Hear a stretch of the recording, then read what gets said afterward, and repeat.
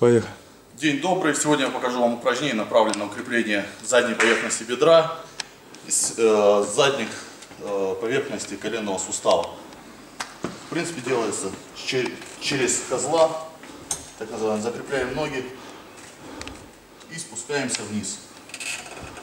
Можно себя придерживать за заднюю поверхность бедра, ну и более тяжелый вариант, руки за голову. И поднимаем себя.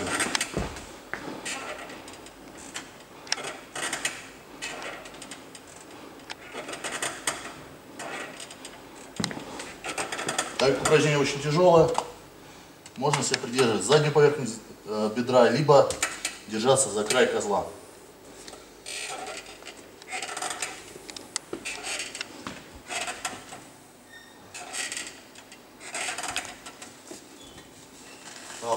После этого упражнения, пусть вас не пугает, скорее всего будут сильные боли в районе колена и задняя поверхность. К этому упражнению надо очень долго привыкать. Да, спасибо.